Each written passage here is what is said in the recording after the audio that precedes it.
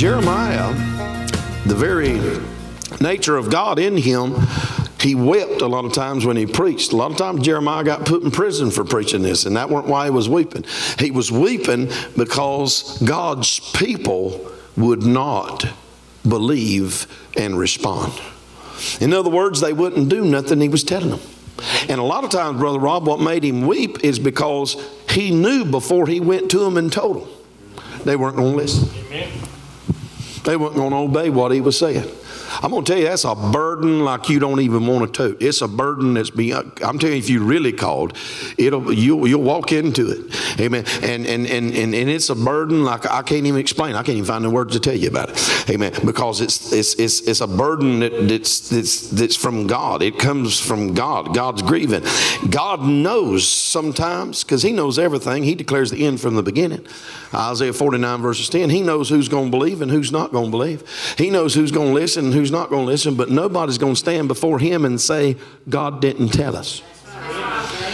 There's sometimes I'm preaching things. There's sometimes I've been places, and sometimes I've preached to people, and I've looked at them while I'm preaching, and I know, Brother Rob, they're not going to do nothing I say, but yet God requires me, and it's a burden. It becomes so heavy and weighty. He still requires me to preach it again, and all you can hear them say is, there he goes again. And they don't even realize God's trying to talk to them. But somebody say that hour runs out. That window closes eventually. Revelation 2:21 says he gave the harlot a space to repent, and she repented not. That's in reference to old wicked witch, Jezebel. Amen. He gave even Jezebel a space to repent, but she wouldn't. She tried to kill the prophets. Amen. And it was the prophet's words that brought her down. And she was ate up by the dogs. Praise God. Even God extended his mercy to her, a witch. Come on, a Baal worshiper. But she would not repent. And so Proverbs 29 verses 1, the Bible says, if you're often reproved and you keep hardening your neck, you keep rebelling, amen, God, gives a warning there. And I'm going to read that before we get it in Jeremiah 5, because I'm going to make sure I got it right. I don't want to just be quoting, off the cuff there and miss out a word. I mean, I got the words in my spirit, but I'm feeling like one word or two that maybe I'm going to leave out, and I want to make sure I get it fully. Yeah, he that being often reproved and harden his neck. What's a hard neck mean? Stiff neck, same thing. Won't turn. I've literally watched people, demon possessed and not, do the same thing. I've watched them do that. I've watched them turn their head away and not look at me when I'm speaking truth. Amen. I've watched the demon possessed do it as demons manifest on. Amen. So it can be both sometimes. He that often is reproved, that means rebuke. God tries to correct them. They harden their neck. That means they will not turn.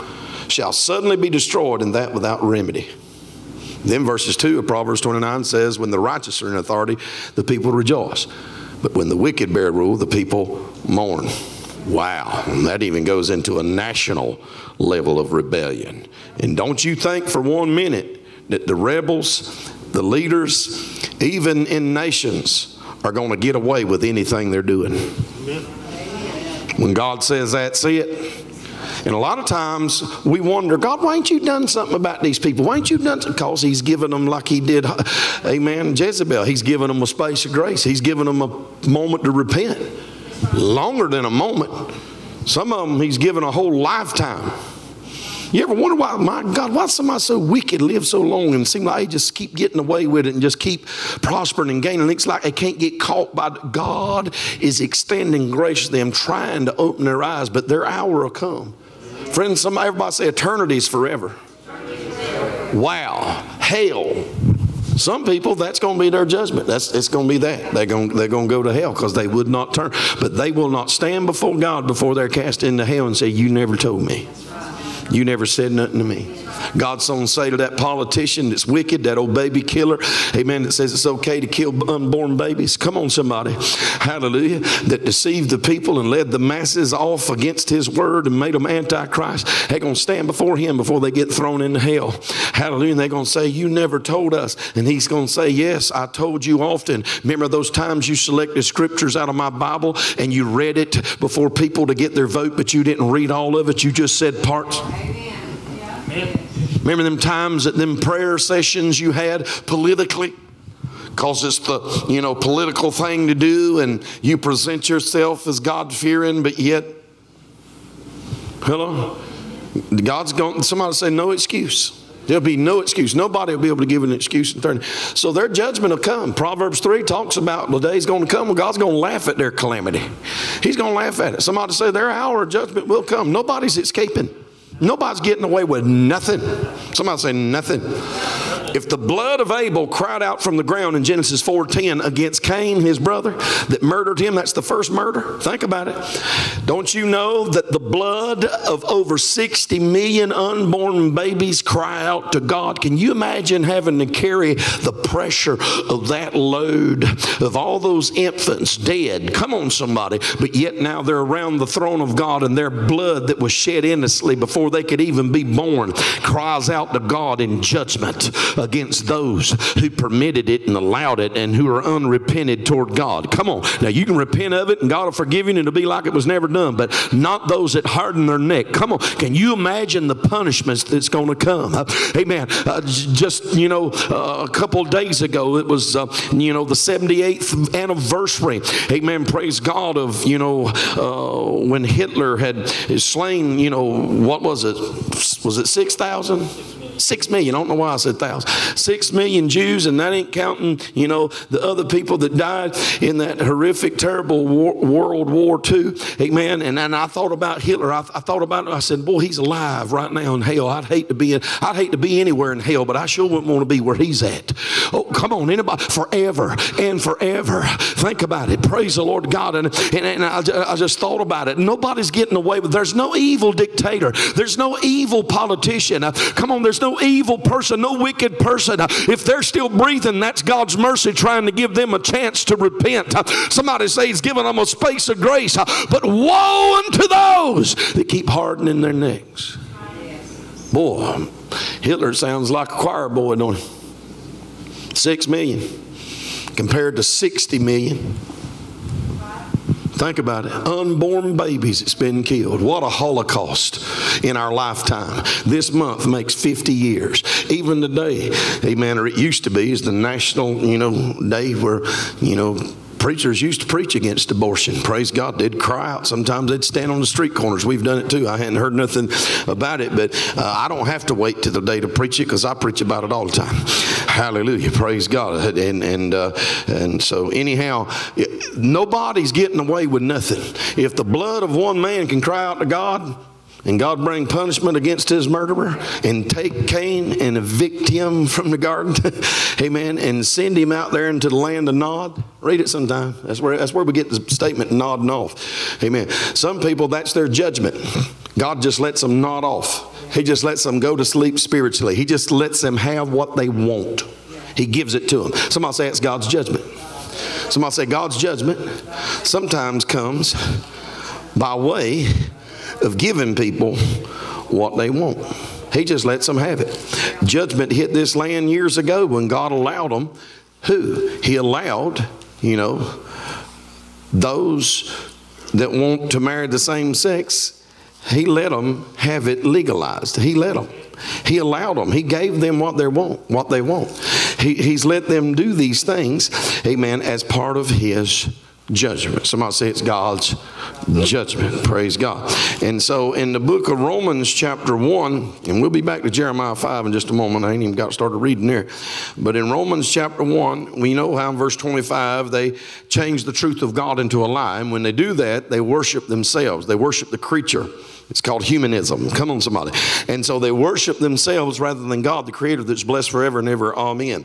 And then it talks about how in verse 26, for this cause, somebody say, for this reason, God, listen to this, also gave them up. You ever heard a preacher say, God never gives anybody up?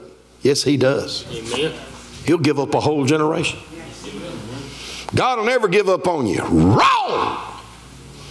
Come on, somebody. That's what that old sleazy, amen, grace preacher, and I ain't talking about the grace that brings salvation. I'm talking about the sleazy one. Come on, somebody that tells you can keep on sinning.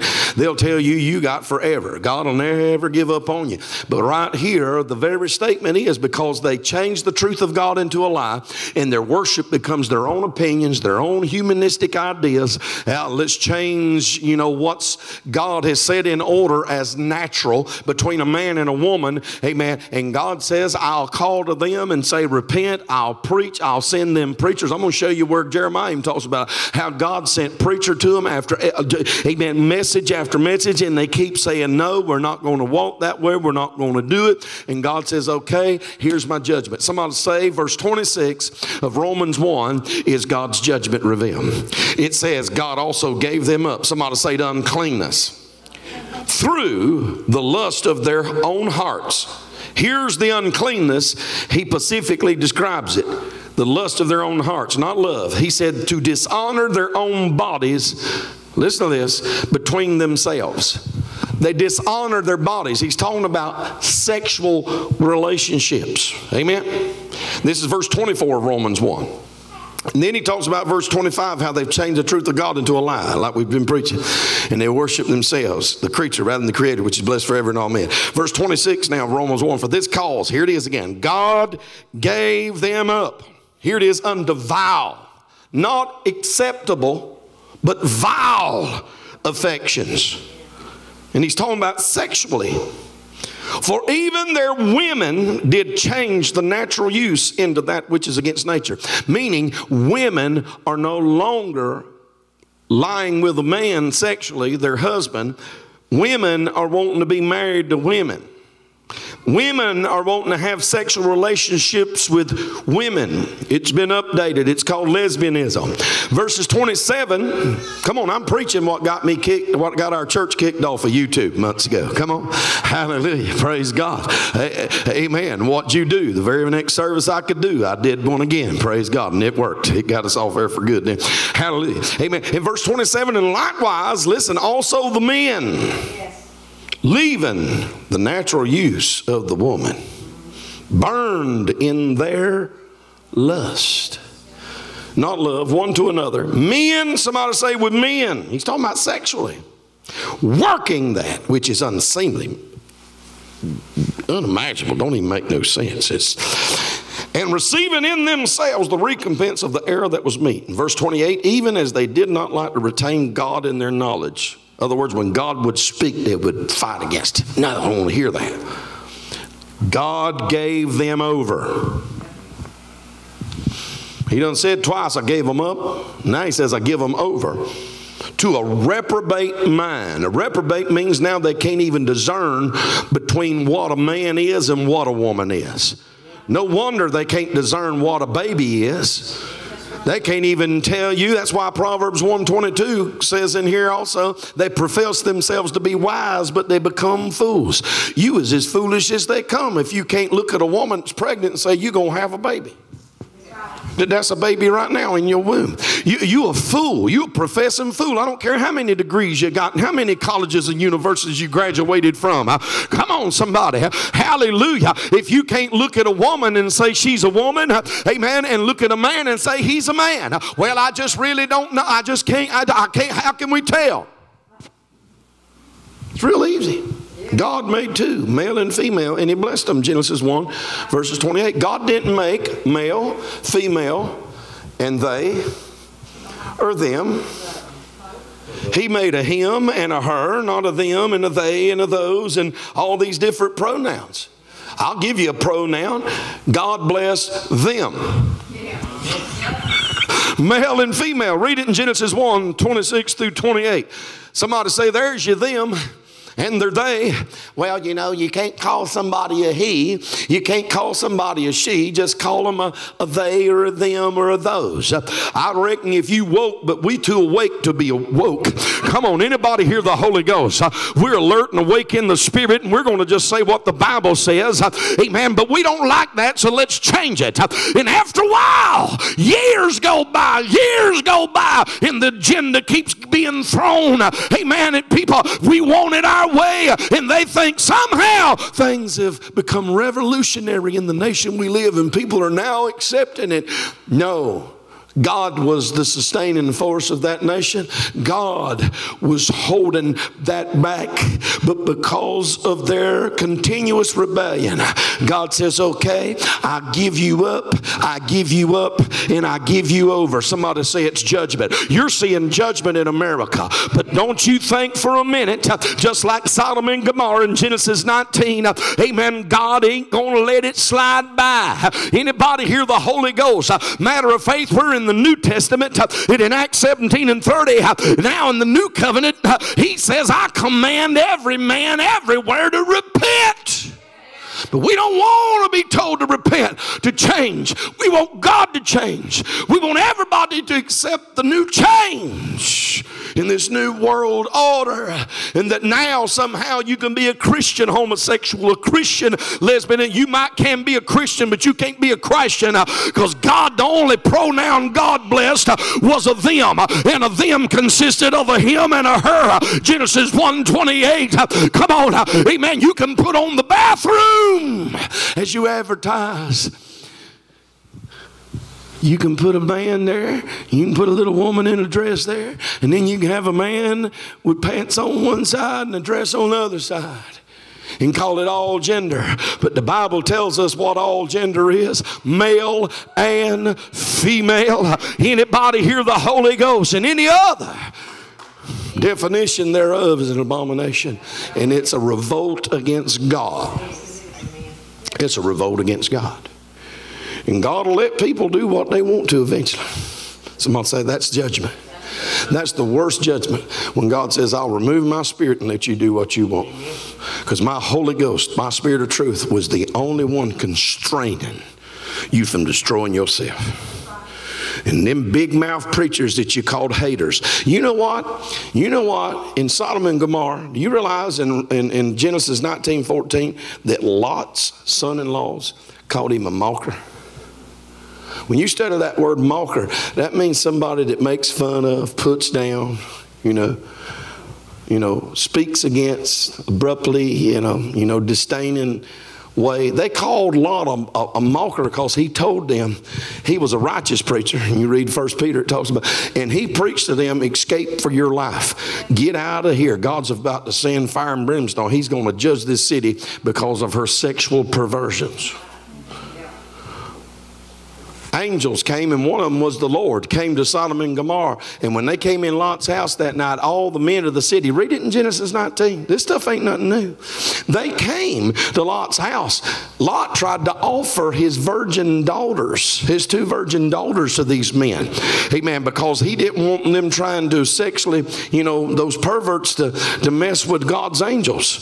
Amen. That wasn't going to happen anyhow, but Lot was trying his best. And they didn't want the 2 virgin daughters. All those group of men wanted those angels that looked like men. They looked like men to the carnal eye. We want them. And the angels struck them with blindness. Friend, there's a striking of blindness that has happened in the hour we live. People are blind. Why? Because it's God's judgment. You remember in the Bible, in the book of Acts, amen, where Peter's preaching and this witch comes up and tries to turn away the heart of the deputy. Amen, glory to God, that political leader from hearing the gospel. Amen, and the prophet of God speaks, and blindness comes on that witch, and they have to lead him away blindly. Somebody shout, we're living in an hour where that's God's judgment. Blindness comes. He lets them have what they want for an end time of judgment that he's going to pour out eventually. Amen. Praise God. So they called him a mocker. They do the same thing today when the righteous preacher preaches. It would be identified today, kind of defined as you're one that promotes hate.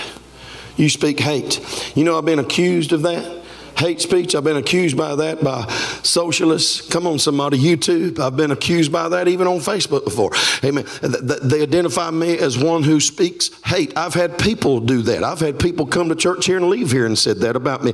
Amen. Praise God. Just get in line behind the devil. Hallelujah. Amen. They said, Lot, you're a hater. You're a mocker. Oh, you're speaking against us. You just don't understand.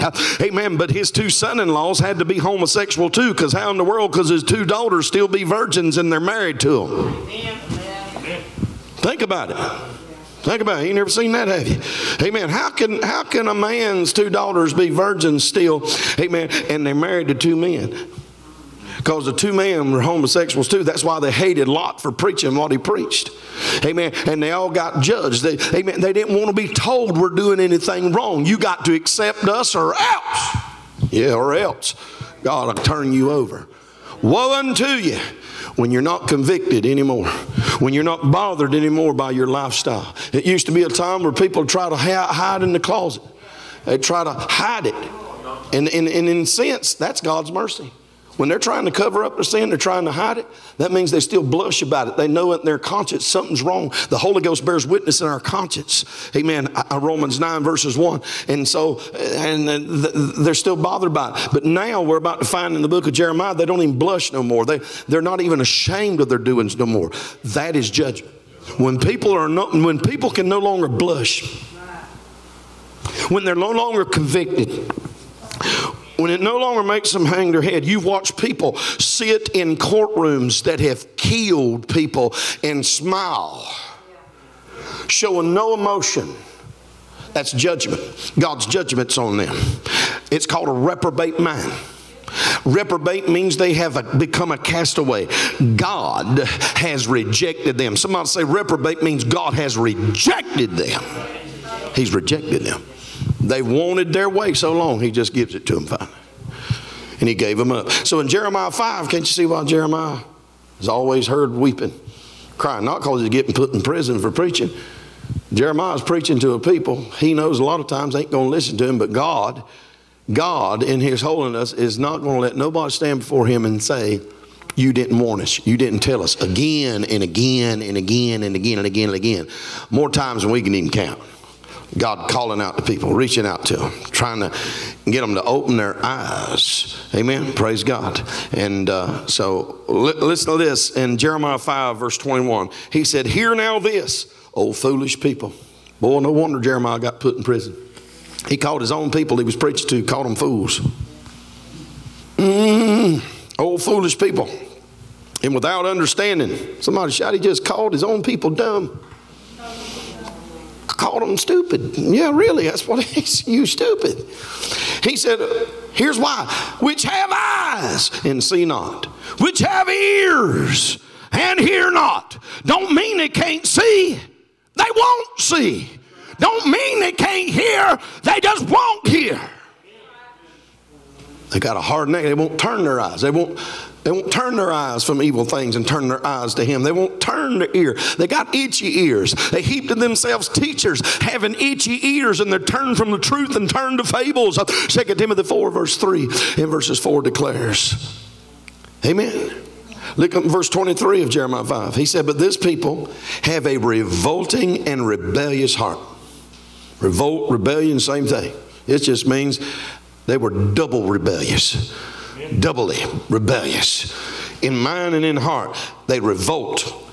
Rebellious. To rebel means to resist, but to revolt means they then argue against the truth. They then fight the truth. I find sometimes, and I've seen, in 32 years of ministry, I found people that would rebel, but I hadn't found a lot of revolters. But in the hour we live, I find more revolters. Not just people that rebel, but they revolt. Some of them's demon possessed. That's why they can't leave the church and just leave it alone. They got to still keep attacking. They want to see things destroyed. They want to see you destroyed. They want to see the people of God go down. It's really nothing but modern witchcraft, and says there they are revolted and gone. Somebody say they revolted and they're gone. In other words, when God speaks to them, they get mad, and part of their revolt is they go. They leave mad. They leave mad. All right. He tells them right here. Let's go on and look in chapter 6, because this is where I really want to go. Let's go to verse 31 of Jeremiah 5 first.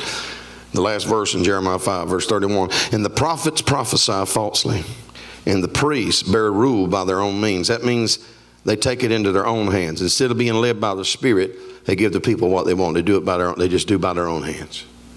They take the church into their own hands. They give the people what they want. They prophesy lies falsely. They tell the people what they want to hear is what this means. Amen.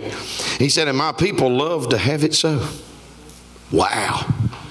So the false prophet Jeremiah is preaching against, warning the people about. And the priests that take it in their own hands, they take the church out of God's hand and put it in theirs. They're the ones that appease to please the people. They cater to the crowds to give them what they want. Because why? Why you believe that? Because it tells us right there, it says, and my people love to have it so. In other words, they give them what the people want. They tell the people what they want to hear. They give the people what they want to get the people to come and the people to stay. They don't want to offend nobody. God calls that preacher a false prophet. He calls him a false priest. Amen? Which is the same as saying pastor. He said, and what will you do in the end thereof? In other words, that's judgment. God says it won't last. It won't last. If you take my church in your own hands and you cater to the crowds and you tell them to give them what they want so you can merchandise them and get the crowds and get the people, amen, and you lie to them, it ain't going to last. What you going to have when it all ends? In other words, what's it going to look like in eternity? It may dress up fancy and look real productive and growth-wise on social media. Hallelujah. But how's it going to look in eternity? I ask myself in the spirit, Brother Lamont, that sometimes, how's what I'm doing going to look in eternity? Who cares how it looks good on a screen or how it looks good in a little, little prop of a picture that was snapped and what it looked like, glory. What's God say? How's it going to look when I stand before him? I'll tell you how it's going to look. It's going to be judged by not some picture, but what come out of my mouth. Did I say what God said even when the people didn't want to hear it? Or did I tell them what they wanted to hear? Come on, did I become, amen, glory to God, the preacher of the people? Or did I preach to the people because I was God's preacher and say what God said? Anybody hear the Holy Ghost? Amen. He said in verses 1 of chapter 6 of Jeremiah, O ye children of Benjamin, gather yourselves to flee out of the midst of Jerusalem. Blow the trumpet in Tekoa and set up a sign of fire in, I can't even pronounce it. For evil appeareth out of the north and great destruction. Somebody says he's telling them to flee. Somebody says that's what a real preacher would do. That's what a real prophet would do. They'll stand up in front of you and say, flee from that. Flee from it. Kind of sounds like the Apostle Paul at the church at Corinth in 1 Corinthians 6:18. Amen. He didn't tell them stand by faith against fornication. He said flee fornication. He told them to run from it. He told them to get away from it. Flee it. The prophet's standing up telling the people, judgment's coming. He's got a shofar in his hand and he's sounding the trumpet, Sister Dana, and he's warning them, flee, because he's talking about judgment's coming. Oh, we don't want nobody to tell us to leave nothing. We just want to believe, but we don't want to leave nothing. We just want to believe and keep everything we got. Amen. And keep it as it is and let Jesus become an addition to our life. Amen. But we don't want to repent. Flee means repent. Flee would be him crying out, repent. Turn away from that. Long before there was a John the Baptist saying it. Amen. Verses 2, he said, for I have likened the daughter of Zion, that means God's people, to a comely, delicate woman. Comely would mean, accepted. It would be, it kind of means a word for an acceptance, but it also talks about a physical beauty as well. But listen what the word comely right here in context of this scripture in Jeremiah 6:2 when you study it in Hebrew. It literally means this sentence, this little short word, dwelling at home. In Jeremiah 6:2, the prophet Jeremiah is crying and weeping, telling his people to turn from the way you've been going. Stop going this way. He's sounding the trumpet. He's sounding the alarm. He's preaching a message of repentance. It gets him locked up sometimes. Just they don't like it. And he's weeping and he's crying. And he said, I liken God's people. I liken Zion as a woman that just dwells at her home. That just stays at her house. Think about it. The one with the issue of blood, my God, if she'd have stayed in her house, she'd have died with an issue of blood. But somebody shot, she left quarantine and she went to where he was. And virtue flowed out and she was healed miraculously. Anybody hear the Holy Ghost? And God made her well. Well, she represents in Luke 8 a portrait of the church today that's got an issue. Come on, somebody. She's bleeding. And when you study the Levitical law, a woman that was bleeding from her private area this way, amen, glory to God, they would consider them unclean, just like someone with leprosy. So she was told, you cannot be among the community. You can't come to where you got to be quarantined the rest of your life or until you're made clean, until the priest says you're healed. Amen. But 12 long years she suffered, spent everything she had earned, and got worse and not better. Physicians couldn't help her. Oh, but glory to God, when she come out of her house and disobeyed the law, amen, of the religion of that hour, and said, I'm going to where he is. She touched his garment, amen, and virtue flowed out and she got healed. And I'm telling you, she suffered from a private problem. Somebody shout, she had an issue of blood from her private area. She represents the church to us today. The church today has got a private issue. She's got an issue. Somebody say an issue. She's bleeding from her communication with the Lord. She's bleeding. She's allowed the altar of the Lord to stay vacant and to become empty in the houses of the Lord. She's like Jeremiah prophesied, likened Zion, God's daughter, his people. Amen. Amen. Calmly, they're just dwelling at their home. Amen. They've left his house. They no longer come to seek him in fellowship with him and those that are his. Amen. Somewhere corporately. Somebody say they're dwelling at their house. That's the issue. It kind of sounds a lot like today. It's amazing when you start studying the Bible what you see, not just reading. I found that out this morning. I ain't never seen that in 32 years. You study the word commonly in Jeremiah 6:2. It literally means to dwell at home. Amen. Hallelujah. Somebody say, it is not in the Bible. I'm a Christian and I don't have to go to church. That is not in the Bible. He said, don't forsake it. Hebrews 10:25. What? The assembly. Oh yeah, glory to God. So Jeremiah, let's go on in Jeremiah 6, because I got to move through this. Verse 13, he said, from the least of them even unto the greatest of them, everyone is given to covetousness, which Colossians 3:4 calls idolatry. So 1 Timothy 6:10 calls it the love of money. That's the root of all evil. Kind of sounds a lot like church today, don't it? Worldliness is what it means. They're more concerned about this life and what it has to offer, about the gain from this world now, than they are about that's eternal. Somebody say they're all given to covetousness. They've given themselves for the lust of money, the pride of life. They've got so caught up in this world that now they excuse themselves from the eternal things, the things concerning God's kingdom, because of the cares of life that now have choked them and they become unfruitful. Mark 4:19. Somebody say they're given to idolatry and their idol is making a dollar. Hello? They're the ones that can't give God 10% a cup, a drink out of the 10. Come on, think about it. Amen.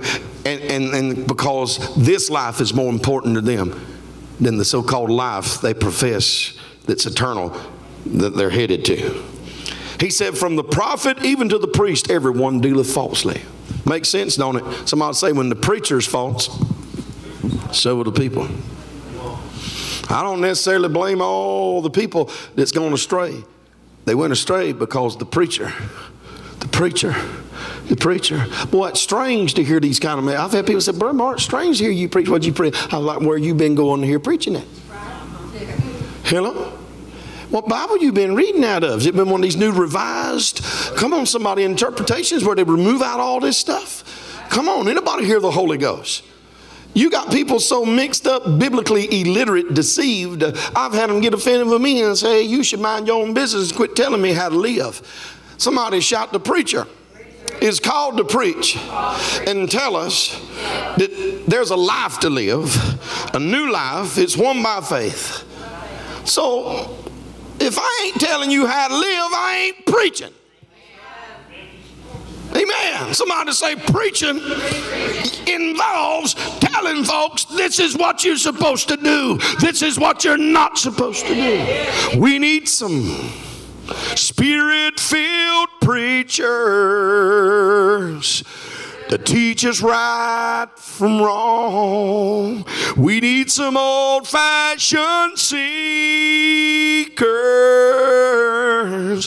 who'll pray all night long. Amen. Somebody say, we need some Spirit-filled preachers to teach us right from wrong. I remember years ago when I first heard that in the Spirit. I heard it before I got saved. That's how old that song is. But I remember when I first heard it in the Spirit for the first time, when that first verse starts off, we need some, Spirit-filled preachers to teach us right from wrong. I'll never forget the Holy Ghost telling me, said they hit it right on target. He said, because that's what I called you to do, to preach right from wrong.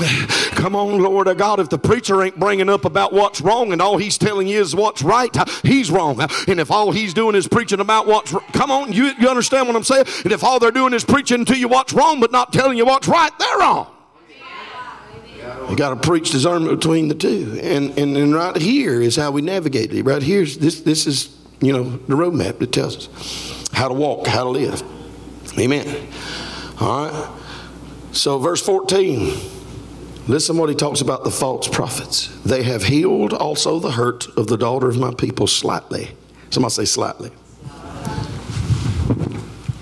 Slightly, it's got warmer in here. Amen. Slightly. Slightly means a little bit, but not all the way. Slightly could even mean half the way, but not all the way. Somewhat.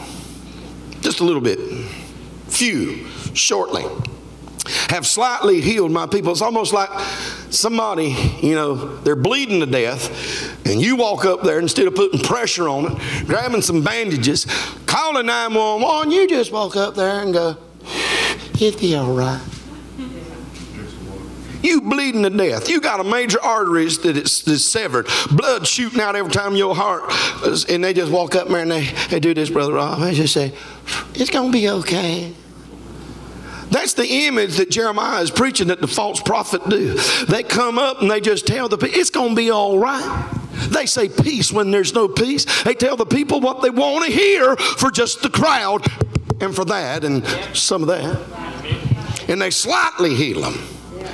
About like somebody like the Holy Ghost said the other night in a message of judgment. It took me 18 minutes and something to prophesy that message of judgment.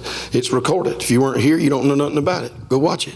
Hallelujah. God spoke. Amen. And he said in there, he said, they have slightly healed my people. I remember him saying it because he was saying it through me. And he said, it's like they poured sugar on a cancer. Of course, cancer's food is sugar. It lives off sugar. Made it feel better. Come on, somebody. Made it a little, sweetened it up a little bit, but underneath it was still a disease. And that's what he's showing here. I thought about that scripture when God was prophesying through me, because if I'm prophesying what he's saying, you're going to find it in scripture. And he said that. Hey, man, this is the scripture right here in Jeremiah 6, verse 14. He said, they have slightly healed the people. Here's what they're saying. Saying peace, peace when there's no peace. Telling them simply, it's going to be okay when it's not. Telling them they're okay. I want to go where they tell me I'm all right. I don't want to go where they tell me you need to flee this. You need to leave that. I just want to be celebrated when I go somewhere. I don't want somebody in my business telling me how to live, preaching to me what's right or wrong. I want them to tell me what God's going to do. But somebody shout, there is no peace to the wicked, saith the Lord. Somebody shout, if you're going to have the peace of God, you got to make peace with God through his son Jesus Christ. And so they're revolters, they're rebellious. They want to rewrite not only history, but they got to rewrite the word of God first. His story. Verse 15, he said, were they ashamed when they had committed abominations? Now, just to give you a simple definition of the word abomination, somebody say what God hates. Oh, these preachers and these false ones, they never talk about what God hates. They just, Jesus love you. Jesus loves. That's all they ever talk about. Yeah. But somebody shout, Jesus loves me. But he'll never love sin. He loves sin, but he'll never wink at sin. He'll never accept wrong and call it right. Somebody shout, there's some things that are an abomination. Genesis 18:22 said, if a man lays with another man sexually like he would a woman, it's an abomination. Anybody hear the Holy Ghost? God said in Proverbs 28 and verse 9, if you turn away your ear from hearing the truth, praise God, when God speaks to you his word, God said even your prayer can become an abomination. God said he hates a proud look, Proverbs 6. He hates those who are swift to shed innocent blood. There's your abortionist. God hates it. Somebody say they sin, but there's just some things God says is an abomination. He hates it. Amen. In Proverbs 17 and 15, he said, if you associate the just with those that are wicked, come on somebody, amen, and you condemn the just, amen, when you're calling out the wicked and you put them all together, God says that's an abomination.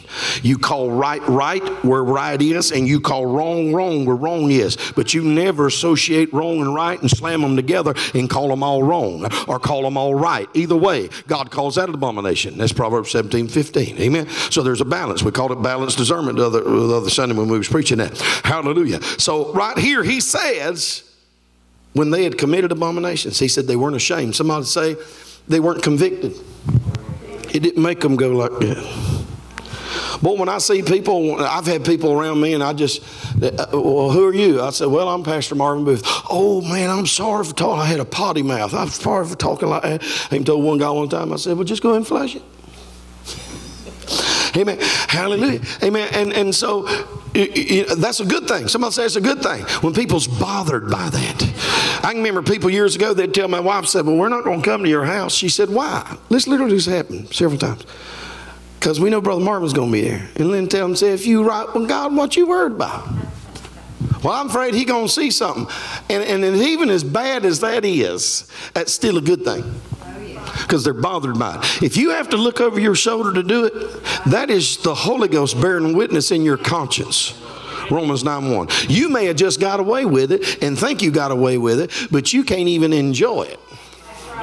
Even though you got away with it, because your heart grieves so bad.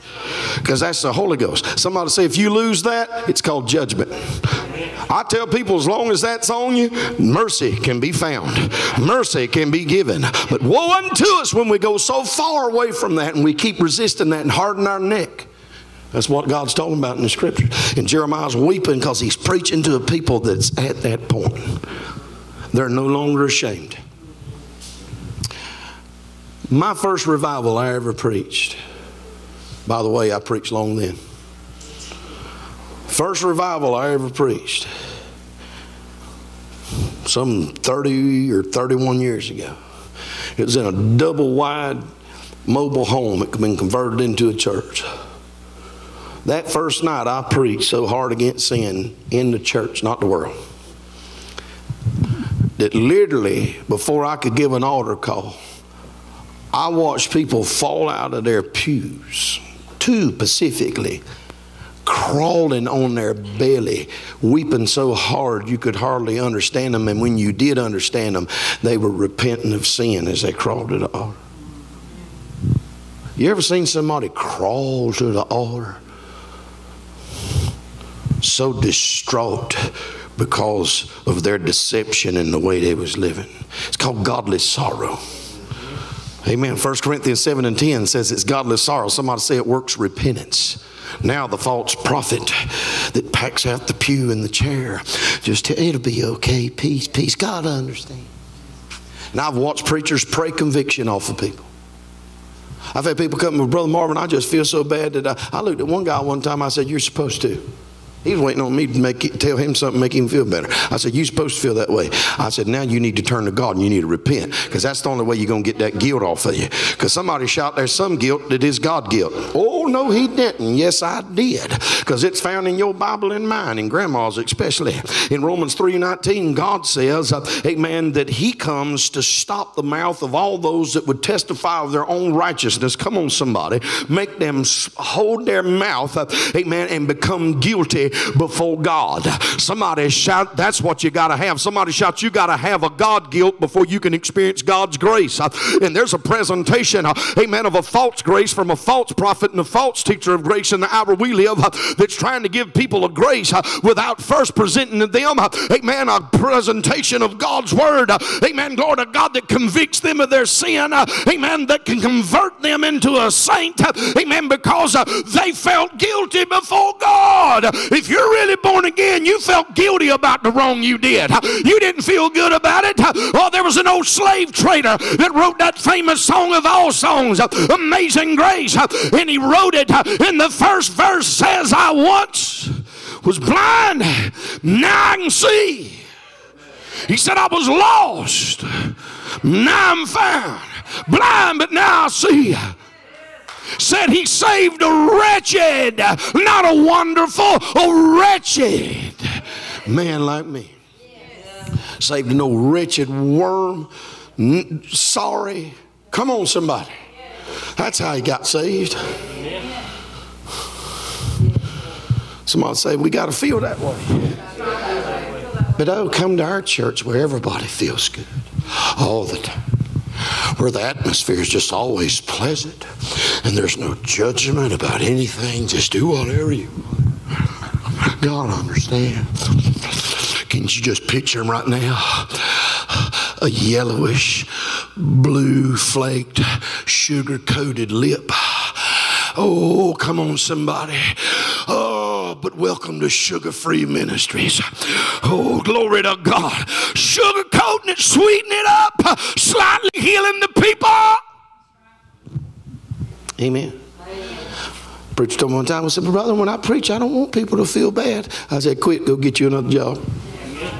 Right. You know?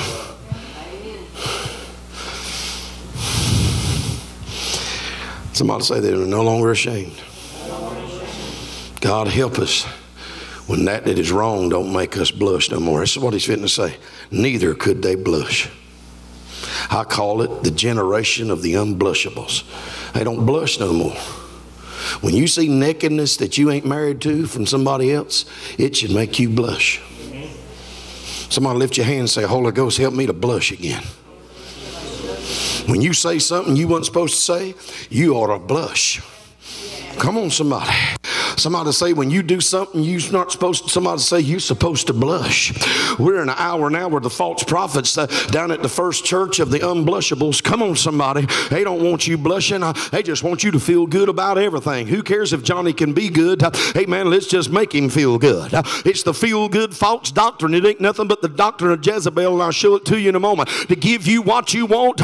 Amen. So it can take your soul to a devil's hell when your life here's over. Oh, and sugarcoat it all the way, slightly heal ya. Somebody say when we go to church we ought to blush every now and then. Something ought to make us feel a little ashamed every now and then. Oh glory, because we're talking about a God who's holy. He said neither could they blush. Listen to this. Therefore they shall fall among them that fall. The word fall literally means to apostatize, apostate, apostasy. Somebody say this is the falling away. He said they'll fall among them that fall. Those that are falling away from the Lord can't blush no more. Nothing bothers them. Everything's okay. I remember when people used to blush and hang their head if they missed church a bunch in front of the preacher. Now they just... I remember when folks used to put their cigarette out. I remember when folks used to... I watched a man one time swallow his dip. I thought, boy, he gonna be sick. I watched them grab their can of beer. Oh man, you know. Now they'll stand right with you and want to talk Jesus. Like ain't nothing, there's nothing wrong. Just curse his name and then want to talk about how good he's been to them and how they don't even blush no more. Nothing bothers them no more. I remember growing up in the 80s, I was living wrong, living in sin, and you didn't have to preach to me. If I got around you and I knew you was a preacher, I was trying to dodge you. I could blush. I'd blush. I didn't want them to know what I was doing, even though most time I figured they probably already did. Amen, Lord of God. There were some things I weren't happy about, even though I felt I was having a happy time doing them. But when I got around certain people that I know was living with God, it bothered me. It convicted me. That's why I tried to skip church. I didn't want to go hear the gospel preached. Anybody hear the Holy Ghost? And I go ahead and tell you, that's why some people who say they saints don't go to church no more than they do, because they can selectively watch online and turn the channel. Amen. Oh, check this out. He said, they shall be cast down, saith the Lord. That's the same as saying in the New Testament, they're going to be reprobate. I'm giving them up. Turning them away to do what they want. All right. Listen, verse 16. It's up on the screen. Thus saith the Lord, stand ye in the ways. Somebody say, stand ye in the ways. That's plural. Somebody say, there's more than one way. Not to heaven, but there's more than one way. There's all kind of ways out there. There's all kind of ways. Oh, you can go this way, go that way. It all leads to the same God. That's the gospel, of Oprah. You can go this way, that way, any way you want to. And you can make it to heaven. She's a liar. Truth ain't in her. And those preachers that rub elbows with her and they support her and she supports them, they're all false prophets. I don't care how popular they are and how famous they are. Anybody hear Holy Ghost? You scared? Nah, I'm scared not to say it. Hallelujah. Anybody hear the Holy Ghost? Y'all think I come in here planning to preach like this? I don't. Amen. But I'm telling you the truth. I'm telling you the honest truth. He said there's many ways. God says, just stand there and look at all of them. Stand ye in the ways and see. Somebody say, see it. Look at them. Look where they lead. Look where they go. My God, follow the street signs. It tells you where it's going to wind up at. He said, ask for the old paths. So somebody say, women, there must be some new ways there. They must look like there's some easier ways there. They built a new interstate right here. Here's a broad one. But that old path's a narrow path. Sometimes it was that 3-path. Sometimes it was that 2-path. Just Pat and Turner to walk down it. It was a bumpy path, old path. It weren't even paved. But it had been pressed down because it was a path that had been frequently traveled down successfully. That brought people to that final eternal destination. Come on, somebody. Jesus preached it this way in Matthew 7:13. He said there's going to be an easier path, an easier road that they're going to preach to you. Oh, it's going to be a broad way. It's going to be wide and it's going to lead to destruction. Many are going to follow it and go there. He said, but let me tell you about an old path. Let me tell you about a straight gate, a narrow way. Because the old path is narrow. And that's why some don't want to go down it, because it's got too many restrictions on it. It's too narrow for me. It's too narrow-minded, preacher. We got to be open-minded. We're in a modern age. God's changed his mind about something. No, he has not. Narrow. That's too narrow for us. We got to have a broad way. We'll go to New York. Yeah, Hollywood. Yeah. He said, ask for the old paths. He told them, God is so anxious to get them to respond to him. He said, call out to me, ask me for the old path. God was trying to let them know it's that path that's so narrow, that looks so unattractive to your worldliness. Come on, somebody, into the world. That's the way. He called it the good way. Ask for it. God, give me the old path. Somebody say, that's the good way. And then he didn't just say stand there and look at it. Walk in it. That means follow it. Walk down it. And somebody say this old path has got a promise. He said you'll find rest for your soul. No wonder so many people running the roads of life. Amen. Traveling. Amen. Glory to God, down this road and this way and this path. Can't be satisfied. Can't be satisfied ever. Can't never have no peace. Can't never have no rest. Trying to find it at the end of here or the end of there. Amen. And they end up right back where they started. Amen. In a pit, in a cesspool of sin. But somebody shout the promise of rest. And I'm not just talking about here that's earthly. I'm talking about eternally. Everybody leaving this world ain't R.I.P.ing, resting in peace, because there's an old path that leads to this rest that's eternal that I'm talking about. And Jesus said it's so narrow. He said, I am the way, I'm the path, I am the truth, I am the life. No man can come to the Father but by me. John 14:6. Somebody say it's so narrow. It's only one way. This old path. Listen. Here's what made Jeremiah weep. But they said, we will not walk therein. Verse 17, also I set a watchman over you. Somebody say that's the bishop. That's the overseer. Saying, hearken to the sound of the trumpet. Remember when the chapter started, the trumpet was sounding. Warning, flee this, flee that. But they said, we will not hearken. Means we hear, but hearken means we'll not listen, we'll not obey it. We'll not do what he's saying for us to do.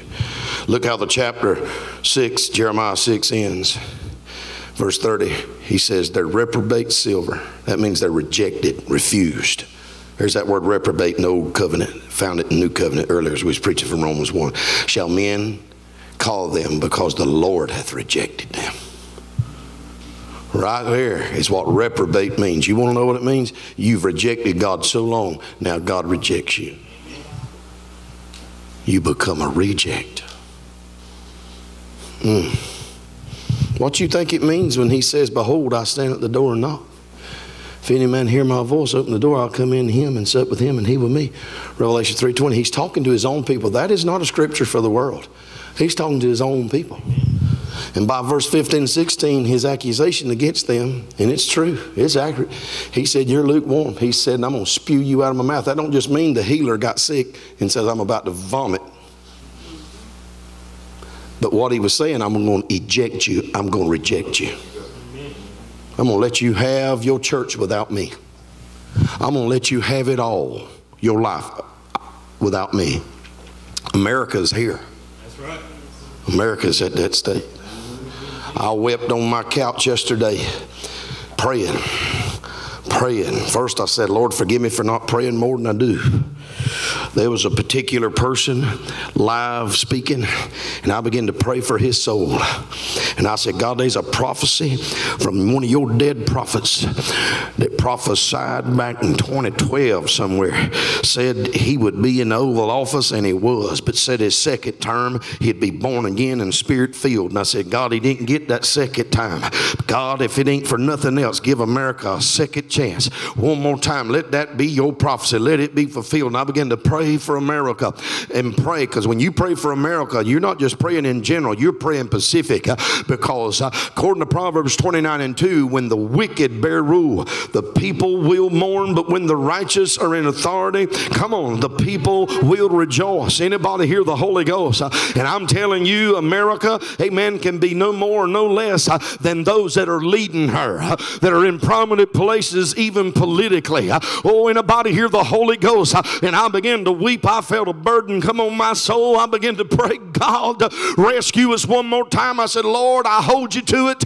You told me to prophesy in June of 2020 or July of 2020 that God was going to deliver America one more time.